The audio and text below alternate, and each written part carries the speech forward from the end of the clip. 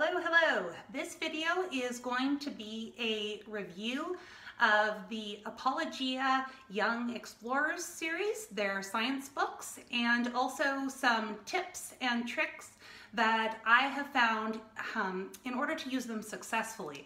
I think, first of all, that they are a great product, but there is a lot to them, and so I have a couple ideas of how to navigate them successfully that will hopefully make them more enjoyable to use.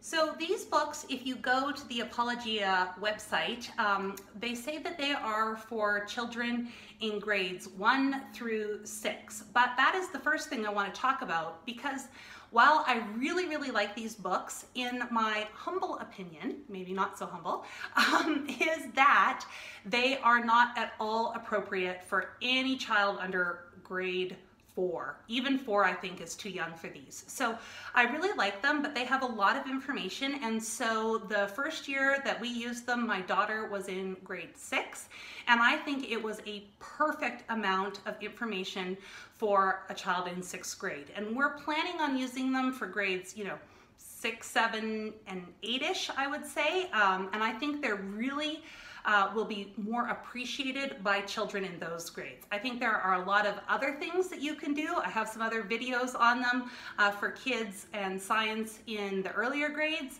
and I would not recommend these for those due to the amount of information. But let's go ahead and take a peek. So they have lots of different titles in the series. Like I said, it's the Young Explorer series, so they have things like anatomy, astronomy, botany, and this one is on flying creatures, so it covers birds, bats, and insects, and I think they're lovely books. They have a nice Christian perspective.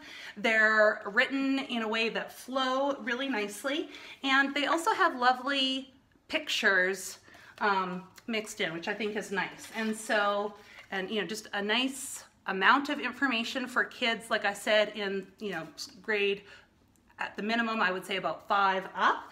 And so these are lovely. So it's about this big. I don't think it would be important to do them in any particular order. I would find a topic that your child is most interested in and roll with it. I think that is a nice flexibility with the program. And so there's the textbook, and then my first tip that I strongly recommend is to purchase the companion MP3 CD that you can get with it. And this is why. My daughter, like I said, did this for her 6th grade year. We are really, as a family, into birds. We've read lots about them. So, diving deeper into that topic was of interest to her. And she is an excellent reader. She reads voraciously. She just reads really well.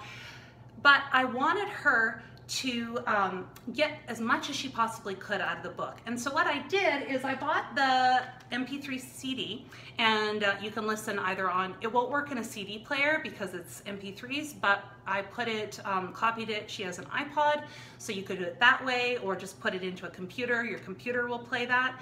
And then as she worked her way through the textbook, she would listen as well as read along. So, that it would be playing and she would be listening and reading. And she commented many times, she said, "Mom, I got so much more out of this book." She said, "I could read it, of course, but I got so much more out of the book because I was able to hear the pronunciation of scientific terms that I otherwise wouldn't have known how to say." And I think that's key.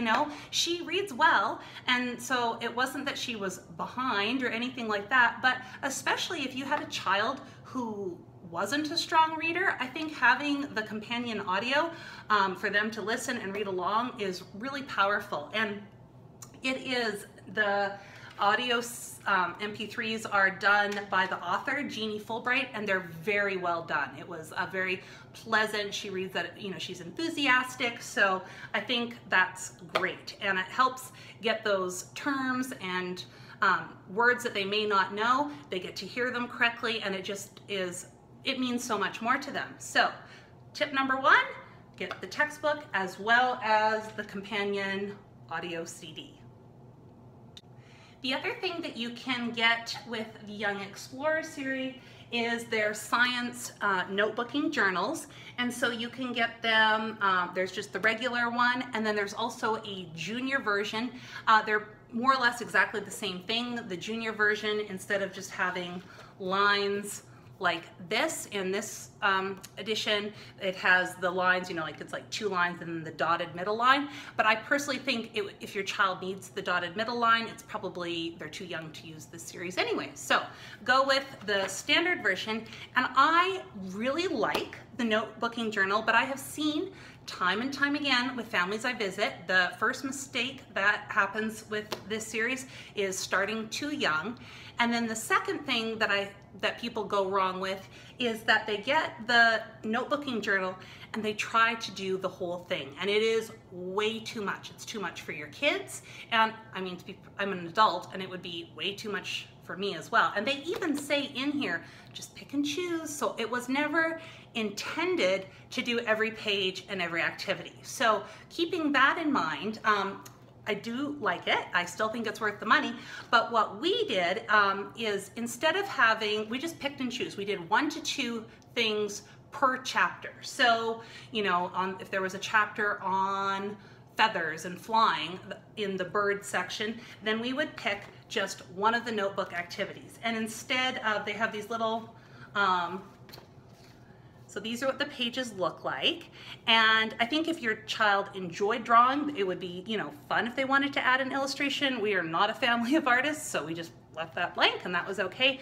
So lots of times we would use these pages and we would use them to summarize a chapter. And so we use IEW for our writing curriculum, and it tied in really nicely what we learned in our IEW with reading something for information and then summarizing some key things. And I was pretty relaxed with this.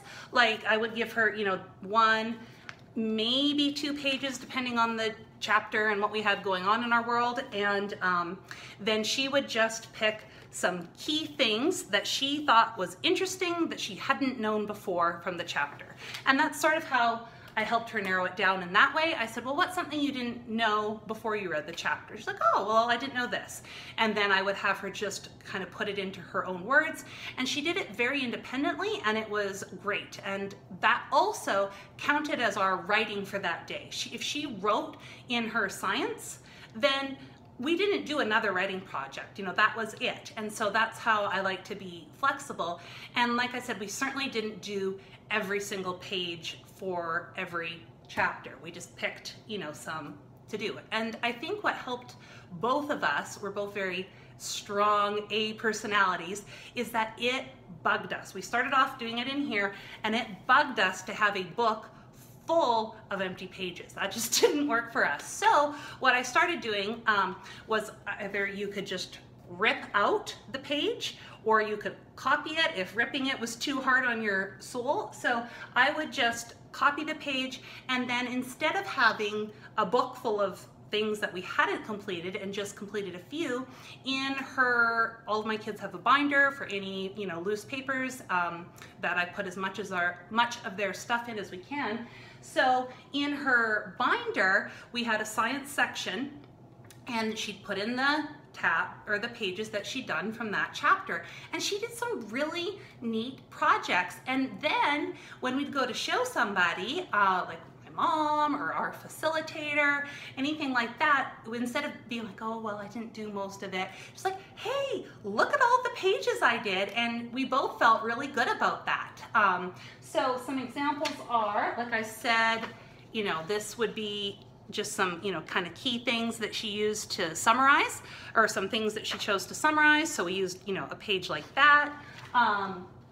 One time she's like, I don't know, I don't really want to summarize. There's nothing, you know, she just wasn't feeling it. So they also have these questions. So she did questions, and then the answer to these are actually in the back of the textbook. So these are nice. You could just do these orally as well, but since I wanted her to write something, so then she just answered the questions and did that for one of the chapters, and that was Well, it was good actually, because she's like, oh, that was actually more work than just coming up with a few things I wanted to say myself. So she only did that once, but that was perfectly nice to have. She did a project on, she really liked the chapter on birds' nests. And so I helped her get pictures of different types of birds' nests, and she wrote just, a few things. I don't know, there was about 4 pages like this that she did. And so that was a really neat project. Another one, they have these little booklets that you can make. And so this was on eggs and hatching. So it was a little egg booklet, and she, filled out all the information on there and did the little diagram. And so that was another fun project. But like I said, we only picked 1 or 2 things to do from each chapter of this, and we felt good about that. We had something to show, but it wasn't overwhelming, and we didn't come to hate the program, which can happen when you try to do every single thing. Some other things that they have in the notebooking journals is they have some pages for copywork, so you could do it, it's a verse that relates to what they're learning about, so that's kind of nice. You could print it, or sometimes she did one of those in cursive as part of her cursive practice. And then at the end of every chapter, they have some type of a project, and then there's kind of pages you can fill out in the notebook to explain what you did with that. And I'm going to be honest, we didn't do a single one of those. They were lovely. It was nothing against them. We're just busy, and I only have so much time that I wanted her to devote to science. And so we just didn't do them, and I felt no guilt, but it's nice that they're there if you want them. So in summary, I think it's a fantastic program. I would highly recommend them for grades, about 6 through 8. And we really like them. Like I said, we did the flying creatures, and this is more than enough for a whole year. So we did that, and we did all the stuff on birds and bats, but we didn't do all the stuff on insects. And then for her 7th grade year, she wanted the one on animals, and so we're going to work through that in the same way that we did the flying creatures. And then for myself, I would like her, in my mind, maybe in her 8th grade year, to do the one on human anatomy. I think that would be a really neat one. But yes, I think it's a great program. Just remember to use it so it is interesting and joyful, and not to kill it by trying to do too much and having your children slug through every single page. Just read it, talk about it. The questions in the back are a great way to engage your child if you're not going to read it. And so you can talk a little bit about it, have them tell you what they learned. And it was so well done that honestly, most times when she would read it, and we do, science maybe 2 days a week on average, she would read it and then she'd run out, "Mom, did you know, blah, blah, blah." And to me, that shows that she was learning and engaged, and that's what I like to see when we're doing something. So I'll give the program 2 thumbs up if you do it in the right way. All right, bye-bye.